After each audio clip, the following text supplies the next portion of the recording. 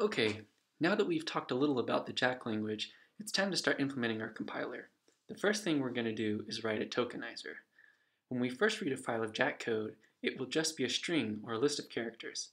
Tokenizing is the process of finding groups of related characters.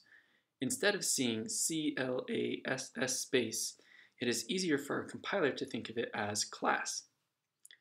In addition to grouping characters together, we will be categorizing each of these groups into categories like keywords, identifiers, and symbols.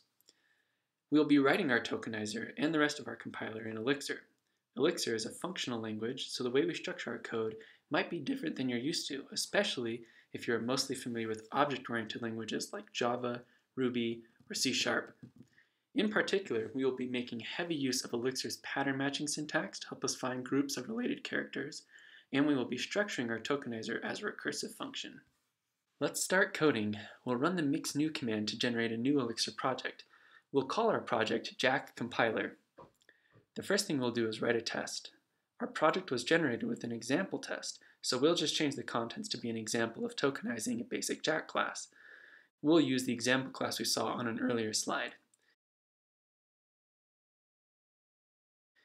Now we'll provide a list of tokens that should be generated for that class. There are lots of other examples given in Project 10 that you could use as well.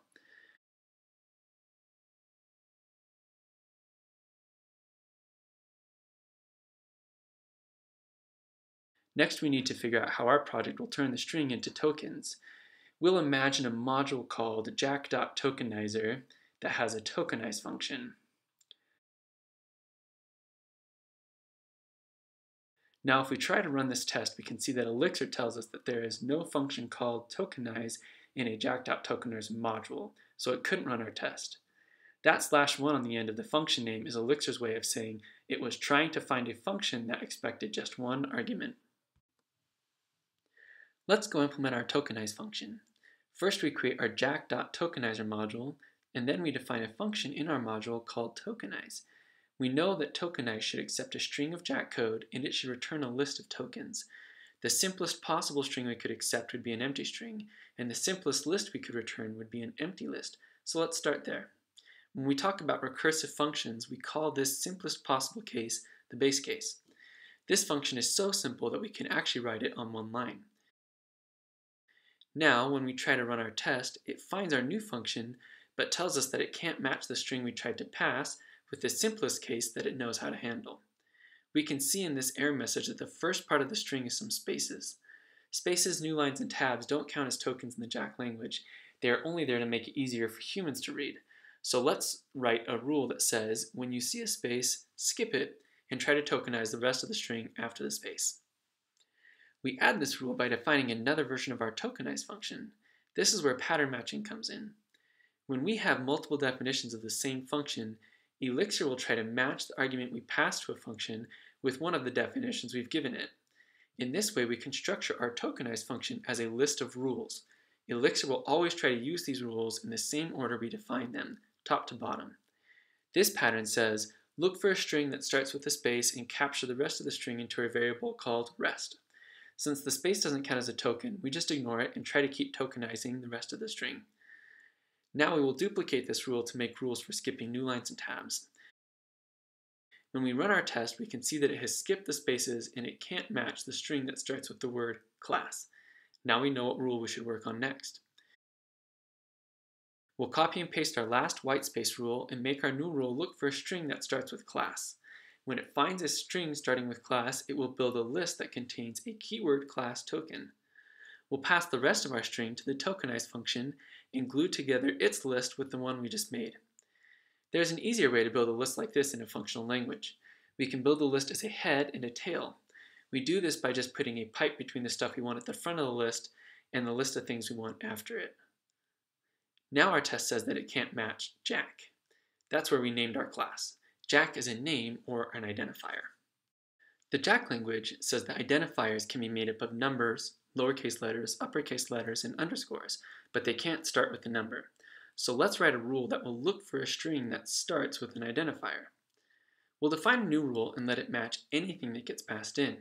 Then we'll run a regular expression on the string to see if it conforms to the rules of an identifier. This regular expression will return us a list of matches or a nil if it failed to match the string. So if it fails to match, we'll go ahead and raise an error with a copy of the string that we couldn't match. That way we'll know what to work on next.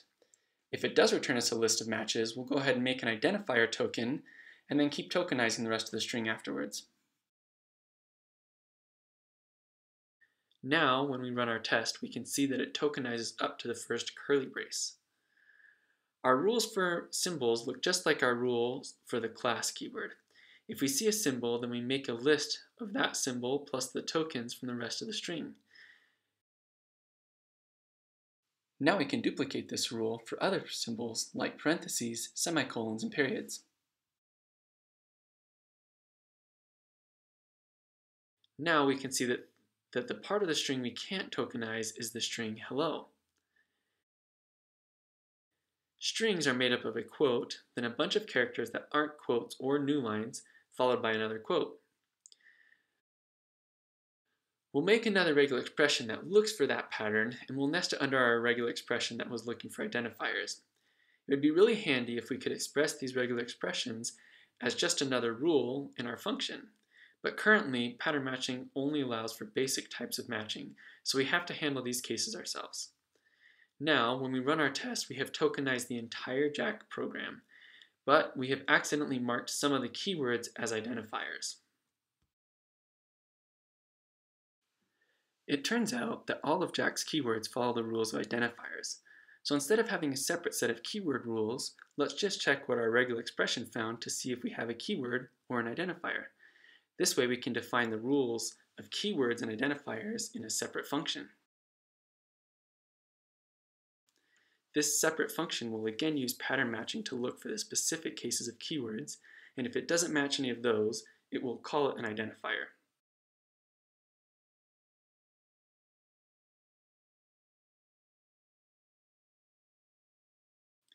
Finally, all of our tests passes, and now we have a fully working tokenizer.